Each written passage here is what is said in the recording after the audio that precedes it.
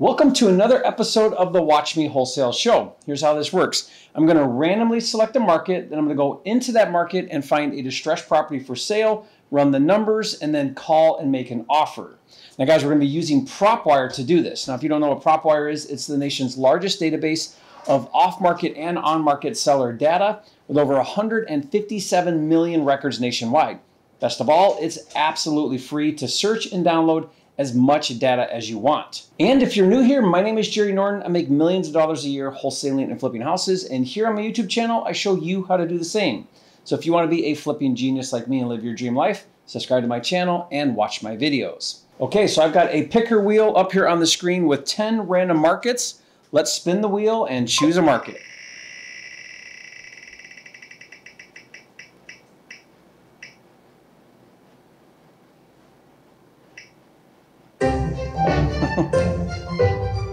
Okay, Birmingham, Alabama is the winner. Let's go find a deal. Okay, so let's go into joinpropwire.com. I'm going to put in Birmingham, Alabama.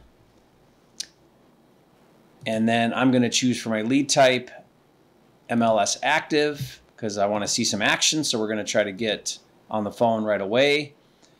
And I'm going to put single family. And I think I'm just going to go 3 bedrooms just to get rid of any small stuff.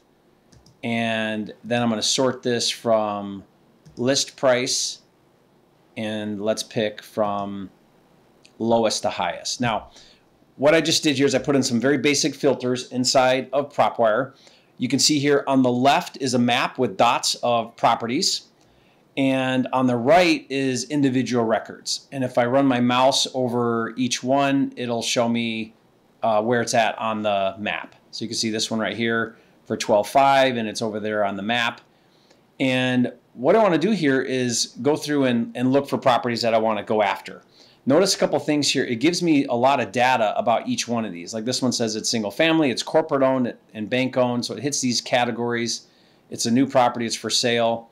This one here says individual owned, single family. And you know, you have records like this down here that say absentee owner, free and clear, vacant. So it gives you a lot of data right at a glance, which I love about Propwire.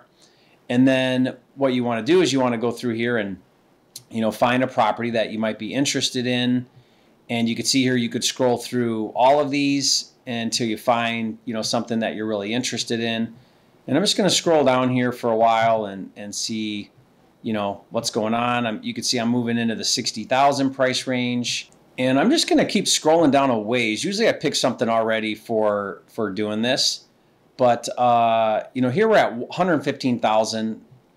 See if I can get out of some maybe super low income stuff and see if we can find something a little more decent. So here's a write-up on this. Here's some pictures. It says it's in good condition, and it says it's an investment property. It has a basement, potential for a 4th bedroom, 2nd bath, and it's tenant occupied. Okay, so they're asking 115. There's a tenant in this property. I like the curb appeal. There's no pictures of the inside, so we don't know what the inside looks like, but looks like roof is good, and this is that basement. You could tell that it's got. So looks pretty good from the outside. Got some decent curb appeal.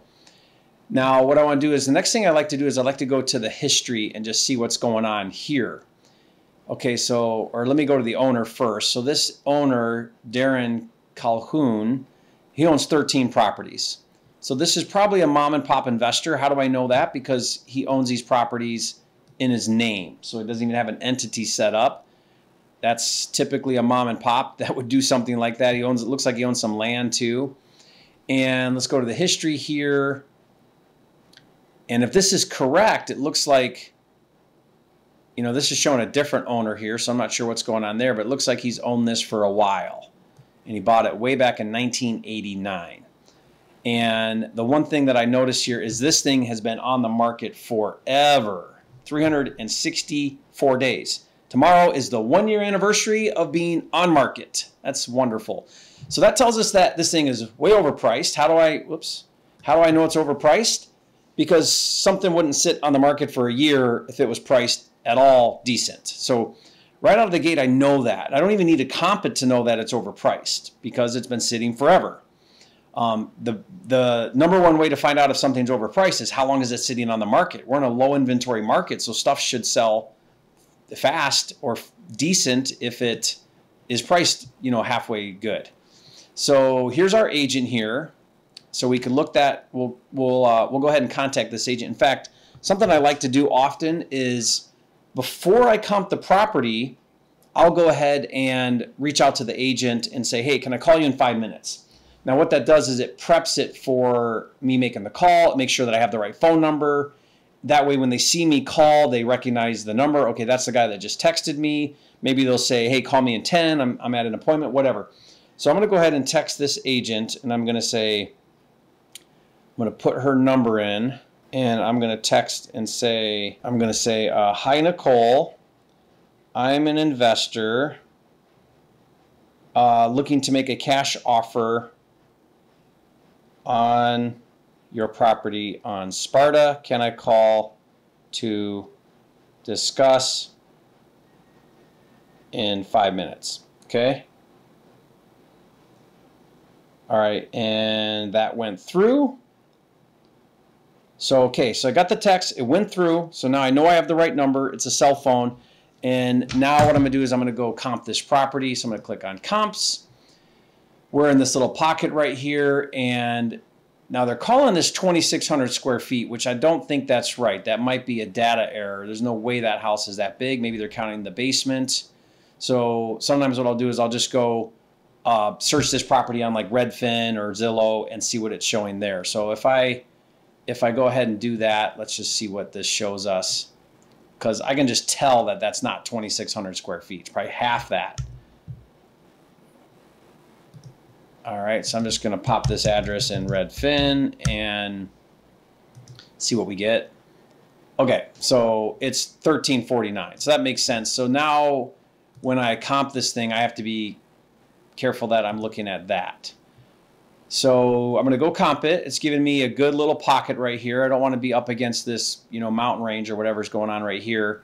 And this is my neighborhood, so I like what it's giving me. I'm going to go back 6 months, not a year. And I'm not going to do a range on the square footage because this is off a bit. But like, look, let's see what I can find here. Like this one right here, great comp, really close by. It's 979 feet, and it got 150, which is 153 a foot. Let's see, this is a big one. It got 103 bucks a foot. And this one is about our size. This got 111 bucks a foot, which would be 125. So that's why they're overpriced. I mean, the highest comps are coming in a little bit higher than where this thing is listed. So here's what I'm going to do. I could go to my deal analyzer, and guys, you can get this for free. And I could put in here, 1350 square feet. And I could put in here that, this thing's got an ARV of 135. I don't know what the repairs are. There's no photos, but let's just say that it needs, it's a rental. So let's just say that we need to do carpet and paint. So I'll put 15. And I need to buy this at a discount to cover things. And, maybe I need to be at around, I don't know, 70,000, 75,000. Let's say I want to wholesale this for 10 grand. I think an investor is going to want to make some money on this. So, now I'm down there at 66,000. So obviously that's not going to work. They're asking 115. It's been sitting on the market. If they were at all motivated, they would be dropping the price. That's the assumption. Now, rule number one in wholesale real estate, never put yourself in the seller's shoes, meaning don't try to think like the seller and use logic, because real estate is emotional, not logical, at least from the seller's perspective, maybe not ours. So I don't know what's a good number. And sometimes I'll just do this. I'm going to call the agent, and I'm just going to gather information. I'm going to make an offer. I'm going to make it low. Maybe it's 65, 75. I don't know. Just for the sake of making a low offer, and just for the sake of making a connection with this agent, and just to try to see where things are at. Maybe I'll offer seller finance. Sometimes when it's overpriced and it's not moving and they're not dropping the price, sometimes I'll offer seller financing. I'll say, hey, I'll pay full price or close to it if you'll give me good terms. So let's just now call the agent, and I'm going to gather the data, and I'm going to get feedback, and then I'm going to try to make a decision based on that, okay? So let's do that now. I'm going to go grab this, or I already texted her, so now what I'm going to do is I'm just going to call her. She hasn't responded to my text, but now I'm just going to dial the number and see if she answers. Hopefully she does.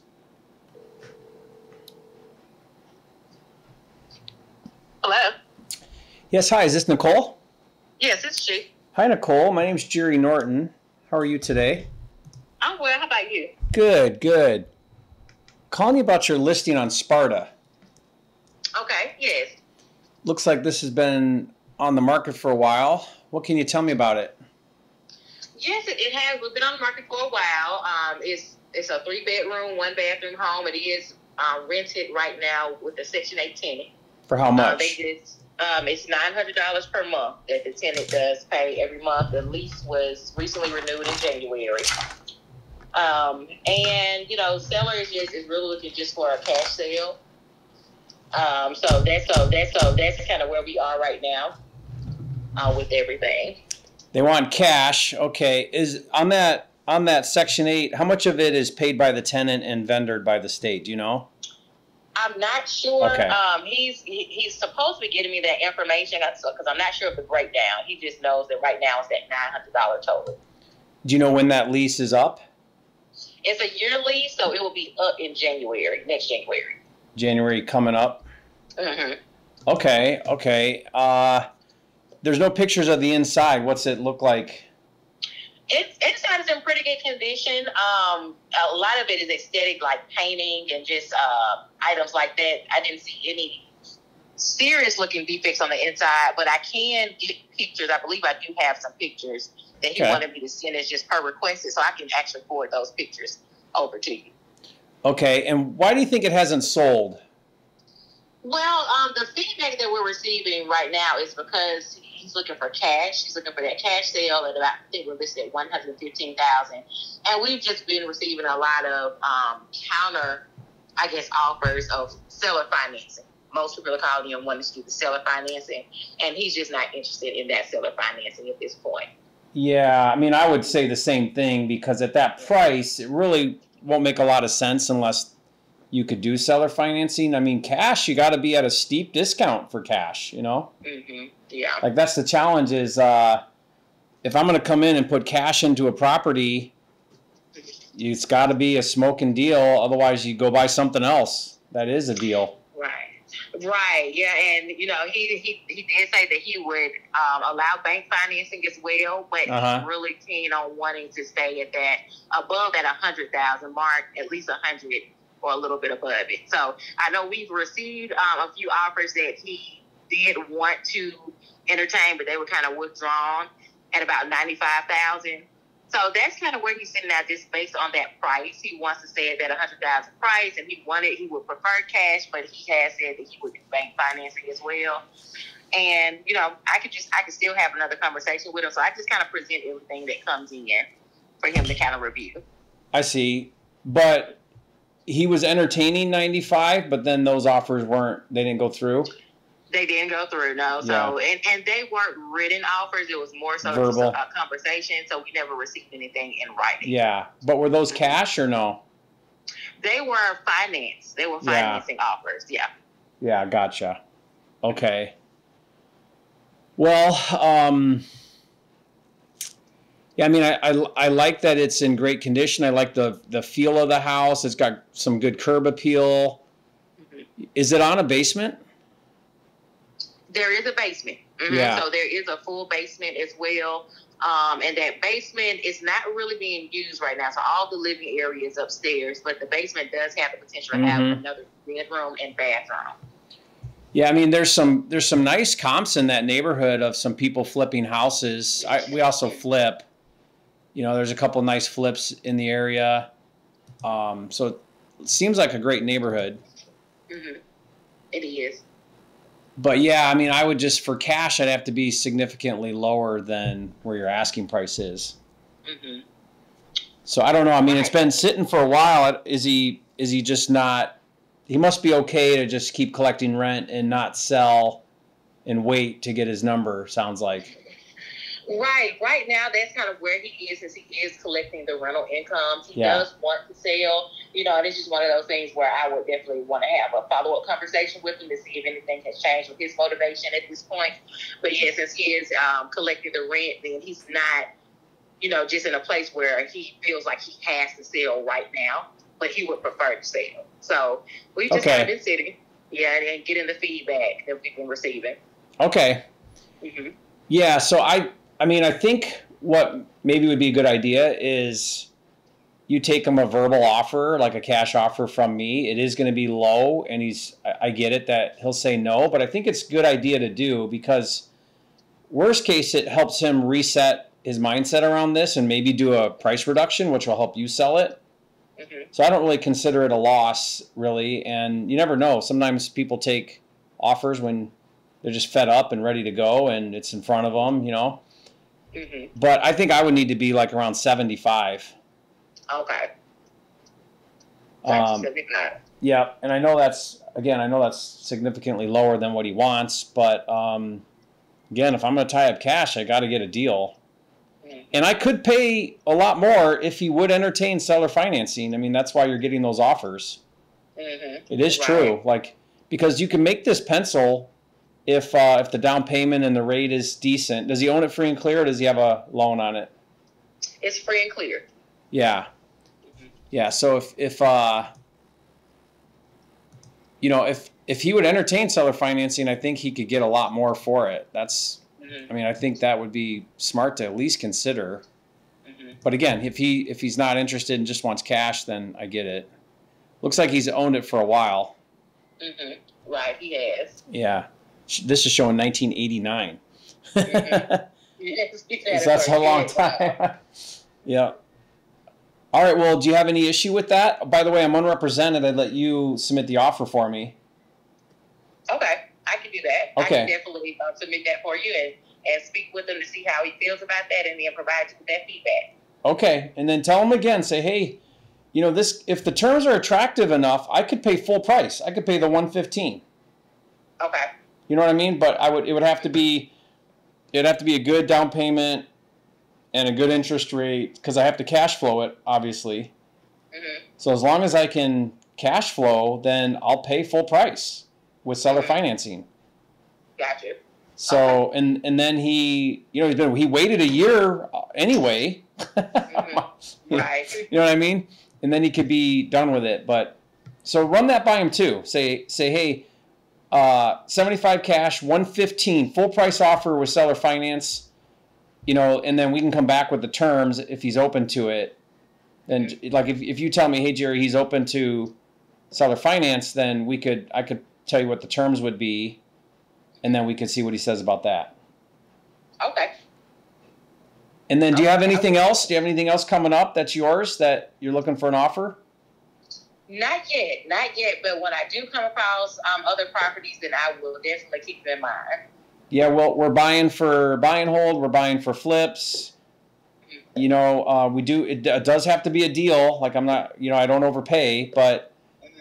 if you sit down with a seller and they've got something distressed and they'd like to entertain a cash offer, call us, because maybe we can work out something before you go on market with it. That's what we like to do with agents. Mm-hmm. And again, I'll let you have both sides of the commission. I'm unrepresented, so it's a win for you too. Okay.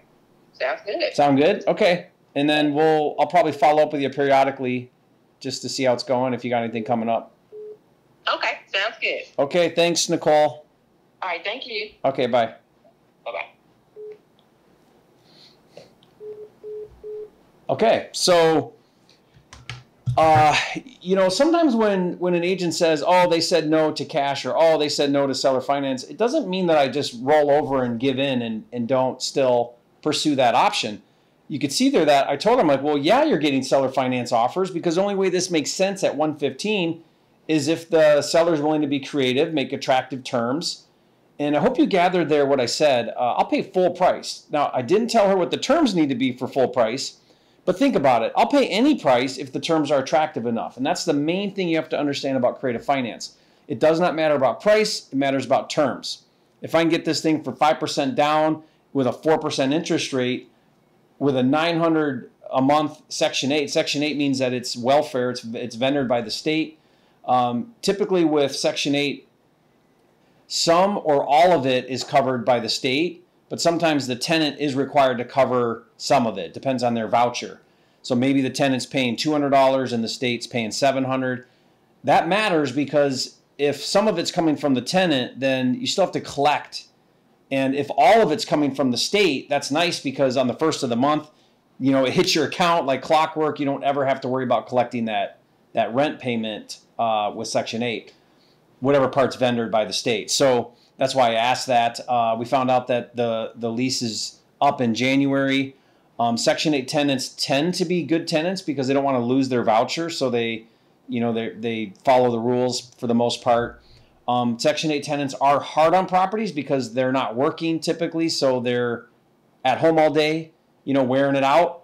The best tenants are the ones that work all day and they just sleep in the home, right, because they're gone.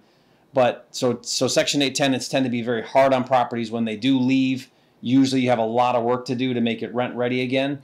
Oftentimes that additional work offsets the benefit of having the Section 8 in the first place. So, it's kind of there's mixed ideas around whether Section 8 is good or bad, as far as a good strategy for rentals. And then with the 75 offer, guys, I don't even really know. I'm not really that certain that I like that. I just wanted to give her a low offer. She said they got offers at 95. Now, those were not legit offers. She said they weren't in writing. They didn't actually come through. I think those were people probably fishing to see what the seller would say. And she did reveal that the seller entertained those $95,000 offers. So here we're at 115, and she's telling me right out of the gate, she said, oh, he'd like to be around 100. Then she says, oh, he entertained a 95. So I don't know, maybe this guy will take 75, and 75 might be a deal. I would definitely want to make sure that I've got a buyer in that neighborhood of 85 that I could assign it to, or that actually pencils. But sometimes I just feel out the agent, feel out what's going on, and then I just need to know, okay, wherever the market's coming in here, whatever feedback I'm getting, I just want to go significantly lower than that or a certain percentage lower than that as my offer. Not because that offer makes any sense other than I took the feedback she gave me and then made an offer lower than what the market is offering to her. So sometimes I'll call agents and they'll say, yeah, we've been getting offers for around 95. The seller says no. Okay, well, how many offers are you getting around 95? Oh, well, we keep getting them around there. We've had 4 or 5 offers around 90, 95. Like if an agent were to say that to me, I would say, okay, market's willing to pay 90, 95. I need to be at 75 or 80. Why? Because I want to be below the market so that I can bring it to market at the numbers that the market wants. Does that make sense? So that's all I'm using for analysis. I'm just taking feedback and basing my decision on that. So then if they come back and they say yes to 80, then I'm like, okay, they said yes to 80. They were turning down 90, 95, but that's the past. Those buyers are gone. Now here's where we are, and they'll take it. So I'll give you an example real quick. My son Nathan, who's learning how to wholesale, he called on this house in Florida, and he ran his numbers, and he's like, okay, I need to be at 70, maybe 75. So he tells the agent, hey, my offer is 70, 75. The agent said, we've been getting that offer again and again and again, and the seller kept saying no to that offer, but I think they're kind of fed up, and I think they might be ready to play ball. So she says to Nathan, let me call the seller and see where he's at. So she calls the seller. Seller says, okay, take it. She comes back and says, hey, seller will take 75. And I told Nathan, well, Nathan, if the market's at 75, we need to be at 65, right? But my point with that is they were saying no, no, no, no, no. Nathan catches them at the right time. Some of this is just timing, guys. Like that's why you just get on the phone and do this, because a lot of times it's just timing. You time it right. The stars align. The seller's ready. They said no before, but now they say yes, and you get yourself a great deal. So, that's the name of the game. You just got to be consistent with this. So anyway, I hope this was helpful, guys. Remember, I used Propwire to find this deal. We're doing a really cool promo right now with Propwire where you can get 2,500 skip traces for a month for $97 a month. We call it Propwire Gold. It's really cool. Again, 2,500 skip traces for only $97 per month. That's about a $300 value for only $97, a no-brainer. that gets you phone numbers so that you can do the same type of thing direct to seller, and you can start calling sellers and make offers to get deals. So go to propwiregold.com to sign up for that special promo. If you haven't, get my deal analyzer, just go to mydealanalyzer.com. Again, that's totally free, and you can get that as well. And guys, leave a comment. Let me know your big takeaways on this episode. Keep watching the show. We're releasing videos on this show right now, at least for now, every single week, and we plan to do that for a while. And we hope we're getting a lot of value. But again, share your comments on what you're learning, any questions you have, and we'll try to get back to you on those. And we'll see you on the next video.